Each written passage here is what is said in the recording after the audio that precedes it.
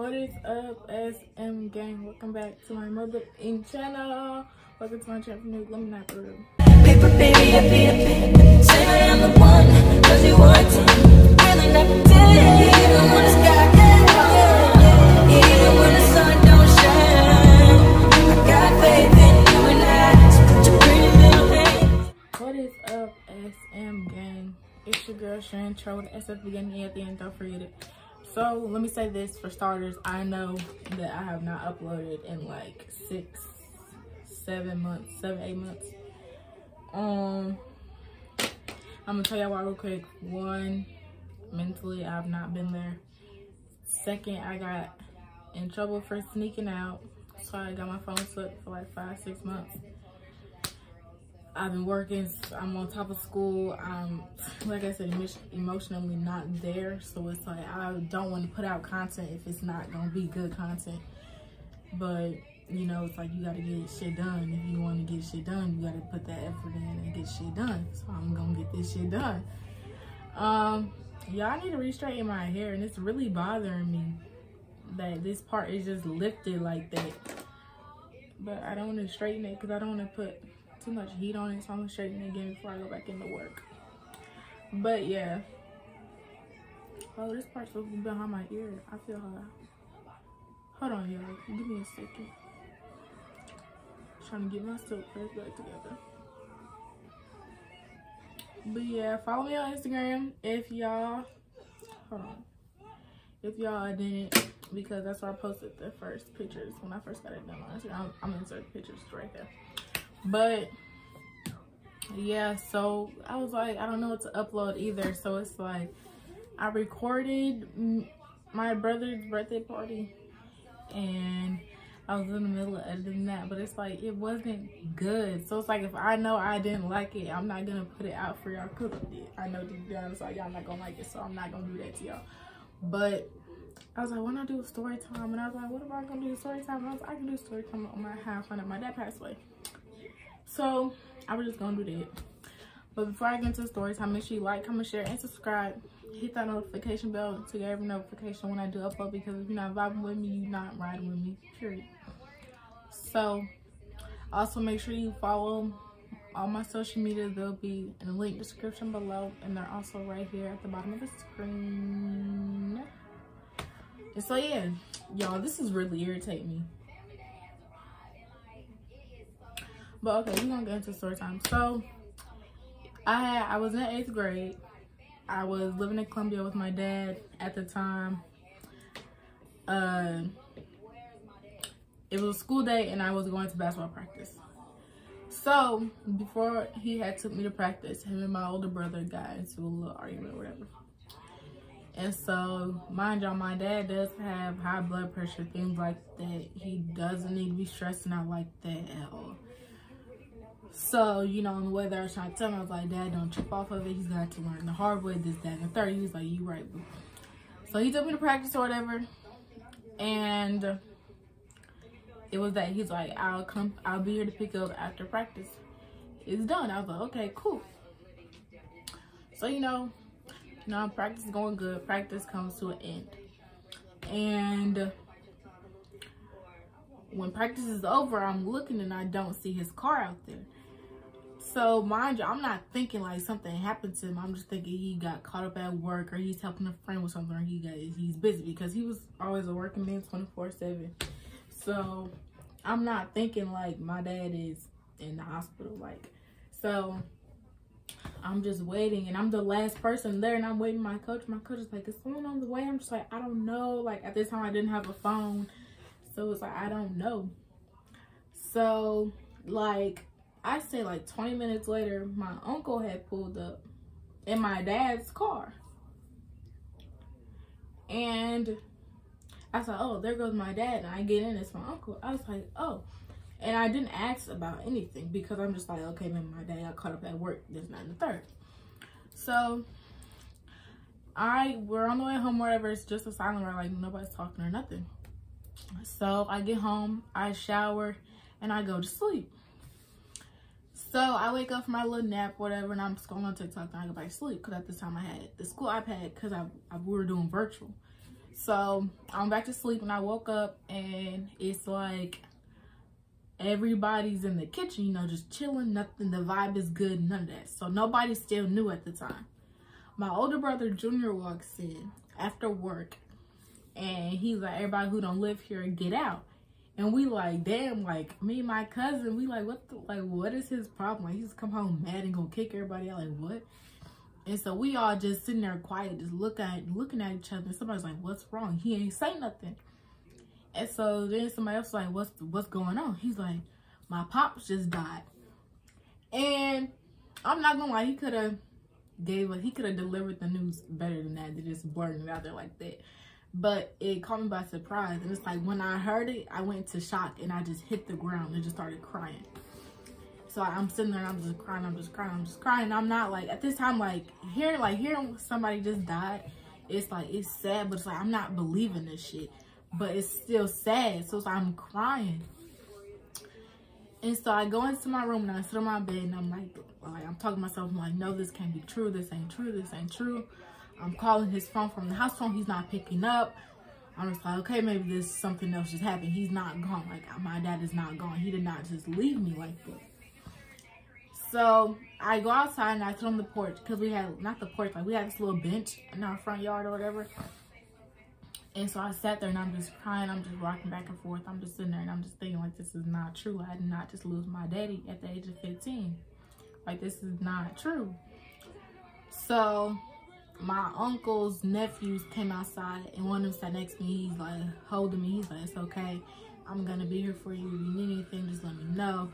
I'll be here and just stay strong. And I'm like, okay. So they leave. I'm just sitting right there. When I get back in the house, I get that. So I'm like, come on, Mom. I'm like, Mom, Dad's gone. She's like, what do you mean? What? I said, Mom, Dad just died. She's like, what? I said, Mom, Dad's dead. Like, he's not here. And so she's like, hold on, I'm finna call. I think she said she finna call his wife at the time. And so that happened over there, and I'm sitting there, I'm just crying. My FC came in the room and she's just like sitting next to me. She's like, it's okay, cousin, it's okay. And I'm just like, leave me alone.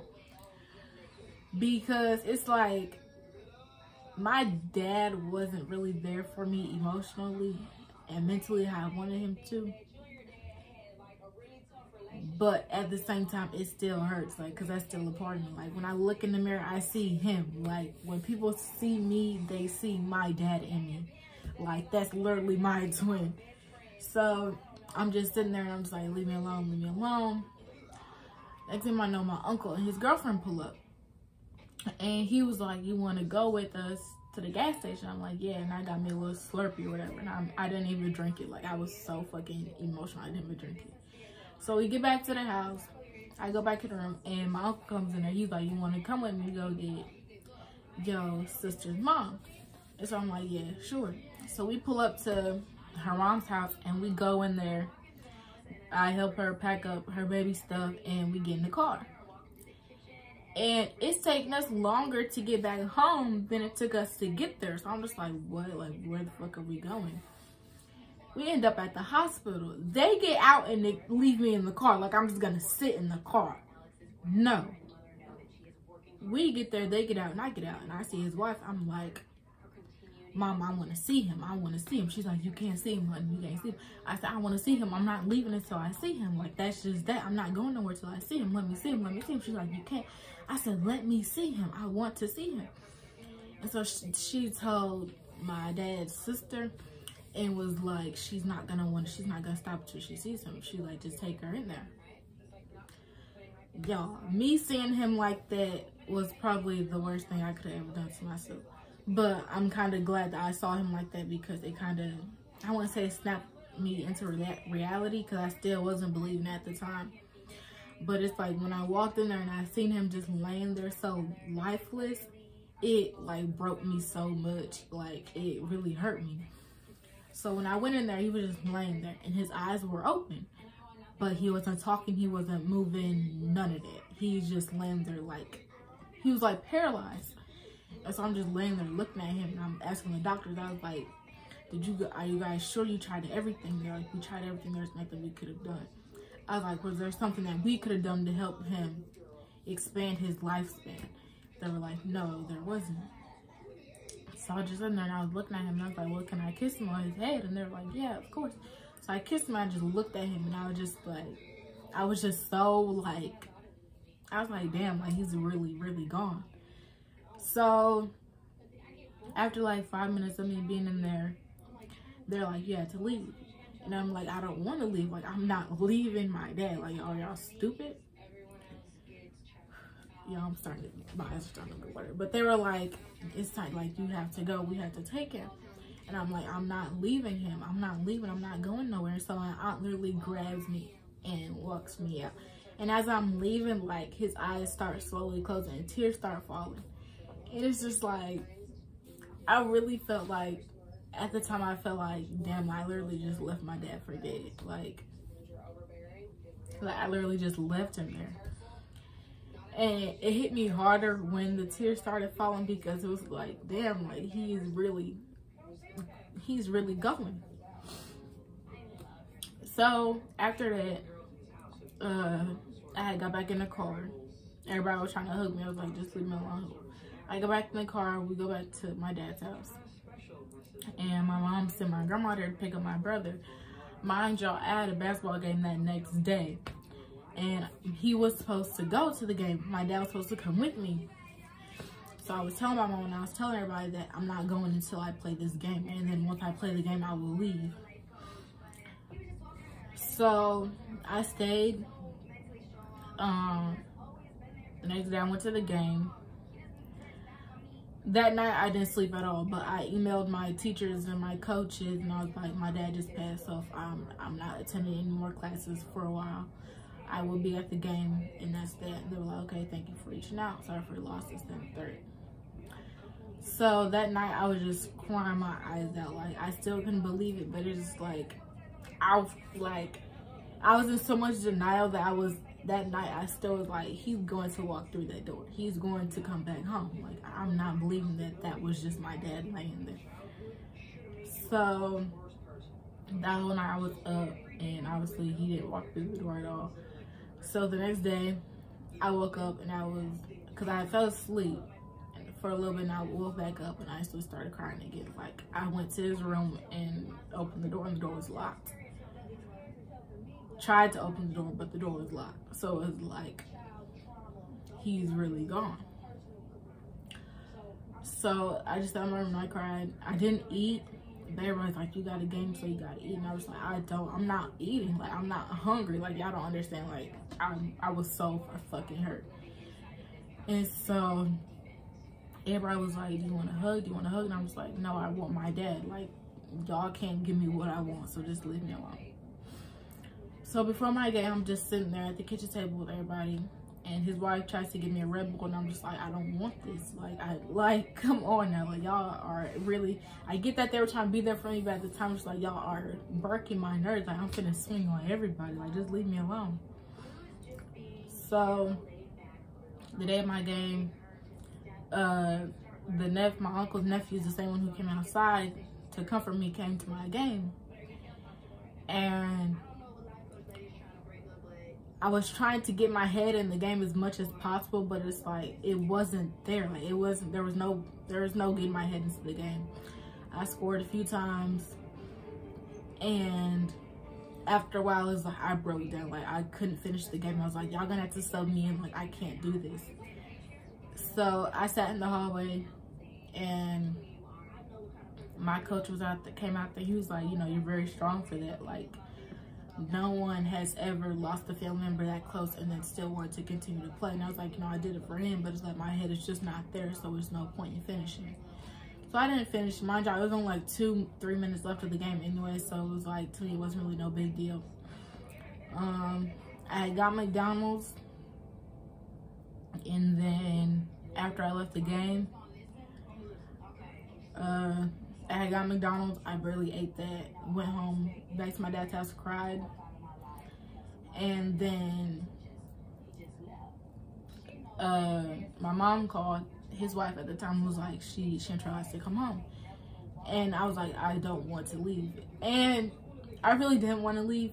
But at the time, everybody thought I was staying for a guy that was there. But I wasn't staying for him. I was staying because I feel like if I came back to St. Louis, I was leaving my dad and everything else there. Like, I feel like I was just leaving him there. Mind y'all, every time my dad ended up in the hospital, like, I was always calling him, telling him, like, you're gonna get through it, fight through, you got this, stay strong, and he always made it back. So when he didn't, this time it was like the one time I don't call him and tell him that he's gonna make it through. It was the time he didn't make it through.